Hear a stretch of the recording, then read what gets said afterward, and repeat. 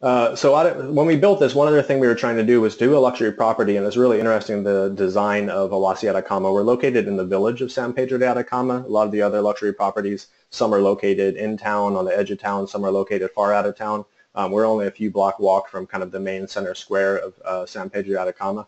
But one of the unique things here was building a luxury property. What the architects and designers wanted to do was to build a property that seemed like it was supposed to be there, something that will blend in with a natural environment, and something that feels like it really should exist where it does. We realized that people were coming to the Atacama Desert to experience the desert, so there wasn't any point in doing an overabundance of glass and concrete and a modern design aesthetic, which you can find anywhere in the world. We wanted to make this as a reflection of the Atacama Desert as much as possible. So when they set out to design this, they said, we want all the building materials of the property to be sourced within a 100-kilometer radius of the hotel. And we want to use as many traditional building techniques as possible. So it's fascinating to walk into this property, and you learn to realize that all of the stone walls are all hand-collected river rocks from the surrounding riverbeds in the area. You'll see the walls are done of adobe and thatch. Even all the supports of everything, or this is felled wood that they found and it's lashed together with like llama hide and stuff like that. Even all of the textiles in the property are done with natural plant dyes of the area. And so when you do walk in here, it does feel like it's meant to be, it's part of the surrounding environment. So people are never really connected from this environment they've come to experience. So it's a really amazing feeling to walk into the Awasi Atacama property. For different travel agents on the call, this property, Awasi Atacama, we are part of Virtuoso. This is also a Relais Chateau property as well. So we are the only Virtuoso and the only Relais Chateau property in the Atacama. Getting into rooms, when we built this in 2007, we started off with just 8 rooms. For this season, we just built 2 new rooms. So actually the property now in Atacama, which people are happy to hear, we actually have 10 rooms, because one of the issues here is always getting space at the property. I'm going to do a little drawing on this just to kind of point it out. One thing unique about the property is that it is bisected by a small road that goes through the village of San Pedro de Atacama, called Tocopilla. And on one side we have a kind of a front desk. This isn't really a lobby or reception area. This is more an administrative office. And then on this side of the road we have 3 rectangular suites on this side of the road. But the majority of the property is on the other side of the road, where we have now the 7 rooms. This is where the dining area, the pool, the bar, and all the common areas are of the property. In terms of room categories, we basically have 3. We have the round rooms, we have superior round rooms, and then we have the rectangular rooms, which are over on this side of the property. In terms of square footage, the largest rooms are actually the rectangular rooms, and then the smallest are the round rooms. One interesting thing about these is that the round rooms, we do have 2 connecting pairs of superior round rooms and the regular round rooms. So for instance, these 2, say we have a family or 2 couples traveling together, this entrance can actually be blocked off. So this interior patio can be shared privately by the 2 rooms here. So in terms of connecting rooms, they're not connecting in a traditional sense. They're connected to that we have a closed off gate where it becomes its own kind of compound. So all these rooms have their own outdoor patios individually, but when we close that off with the 2 combined rooms, they can have a combined space. So these are actually the 2 new rooms over here. Originally it was just the others, and then the 3 rectangular rooms on the side of the road. When you're booking Awasi, whether you're doing that through DMC, whether you're doing it directly with Awasi, you're going to know what room category is available. I'm actually going to tell you what room number is possible, and we do have a diagram to show you those rooms. A question's often asked about the rectangular room. So the rectangular room, just because of the nature of the property, if you're staying over in a rectangular room, the guests have a key, and this is literally like a 10-second walk across a road. This is not a busy road. This is like a dirt road going through town, and the guests staying in rectangular rooms can walk over into the common area anytime they like, back and forth with their key. These rectangular rooms, where they are, what they're really popular with is if we have people that want triple occupancy at Awasi, they work better just because of as I said, they have more square footage of floor space. So in terms of doing triple occupancy, they're much better. So a lot of families stay over on this side of the road, on this side of the property. And then, I would say it is a common thing that most of the round rooms are going to book up first, and then if it's a real high occupancy time, there might be rectangular rooms left. I mean, it's understandable that the rectangular rooms are less desirable because they're not combined with the other common areas of it, but it's how it works as a property.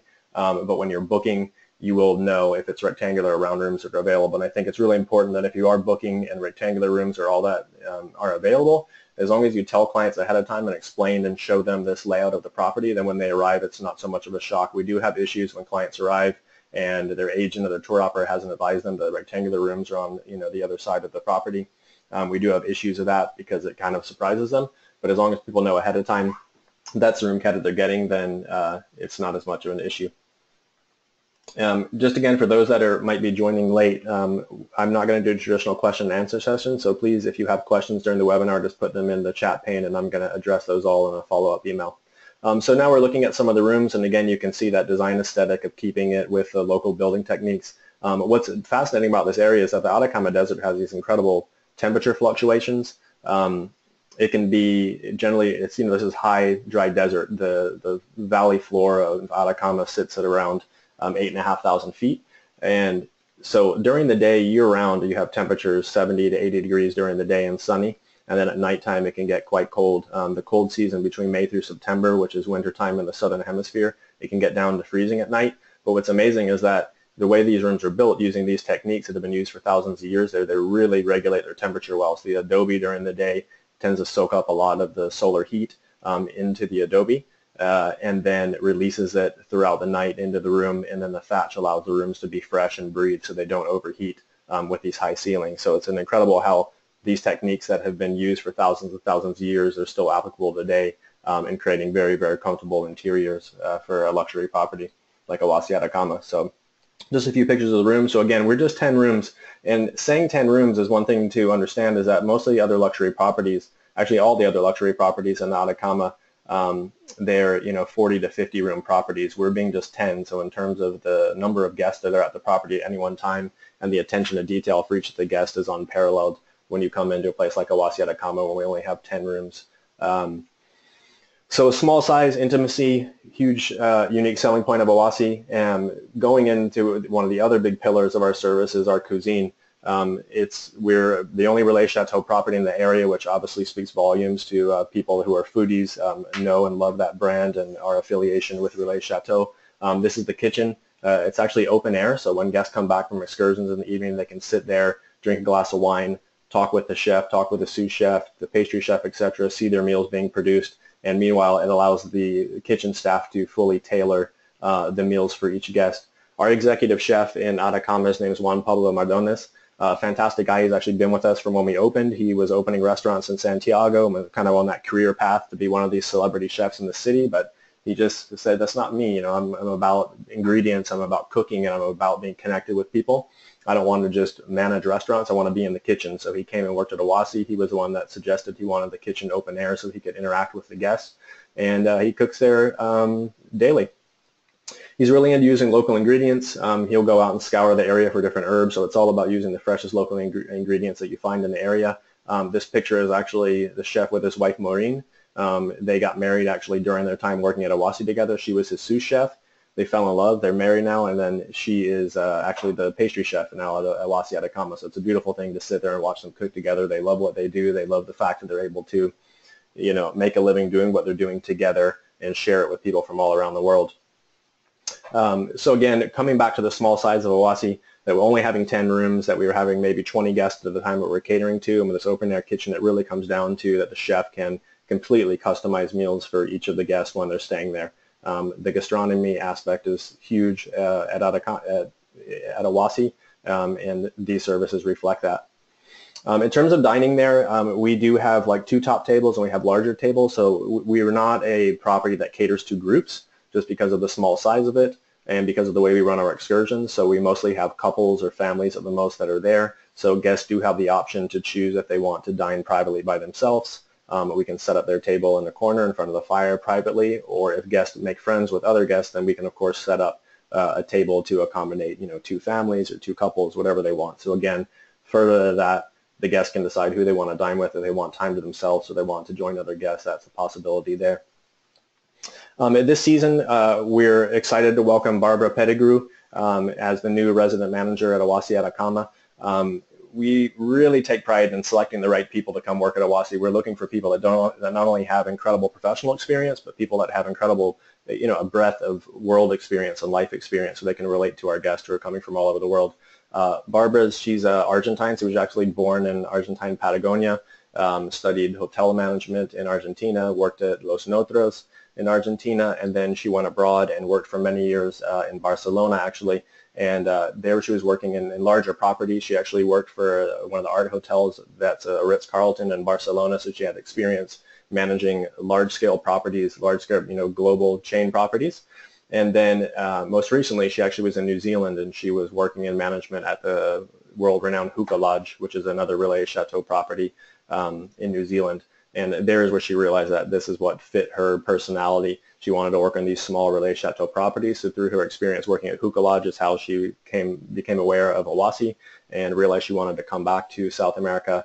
And we were super excited to welcome her as a new resident manager at Awasi Atacama. So let's welcome Barbara. If you'll remember anything about Awasi that I talk about in this webinar, remember that Awasi, the total unique selling point of us, other than the super small size, unique design elements, our cuisine, is that we're the only property in these areas where you have them where the excursions for guests are done in private. So when you're booking guests into Awasi Atacama or any of the Awasi properties, for each of the rooms at our property, we'll have a dedicated 4x4 vehicle and a private guide for the guests. So if that's a single traveler that's booking in, they're going to have a private guide and a private vehicle. If it's a family, they're going to have a private guide, private vehicle. Couple, same thing. We don't do group shared excursions, which is the norm with most of the other all of the other luxury properties in the Atacama and everywhere else. For instance, most of the other properties work where they'll have a limited number of excursions that are available each day that guests will sign up for, and then the guests will go out with 8 to 12 other hotel guests in the van to do the excursions. Whereas at Awasi, when guests arrive, it's in private. They're going to be picked up at the airport by their private guide in their private vehicle, brought to the property, and then they'll spend some time with the guide when they arrive, looking over maps, talking about their past experience, talking about their physical abilities, and then the guide will kind of come up with a customized plan for them while they're there to see what they want to see, do it on a timetable that is suitable for them. So if people are early risers and they want to get out at sunrise every day, the guide can do that. If people prefer to take the mornings easy and want to leave at excursions at 10 o'clock, that's fine because it's done in private. You're not relying on a consensus of other hotel guests. Everything's done private and customized. There's a lot of excursions in these areas, which are the super popular ones that all the other properties also take their guests to. What's unique about having our vehicles, not having vans, but having actually 4x4 vehicles, is that for some of the most popular hikes in the area and destinations, we don't go to the main trailhead where you'll pull up and you'll see, 4 of the different hotels' vans lined up and all the guests getting out to do that hike. We have actually, over the years, found different trailhead accesses, which are 4x4 off-road to get to, and we have them programmed into the vehicle's GPS systems. So when we do these excursions in popular areas, we'll try to time it so we'll go at a different time when we know the crowds aren't there, and we're going to access these areas via different routes than the other properties in the area are doing that. So again, that's another benefit of having the private guide and the 4x4 vehicle.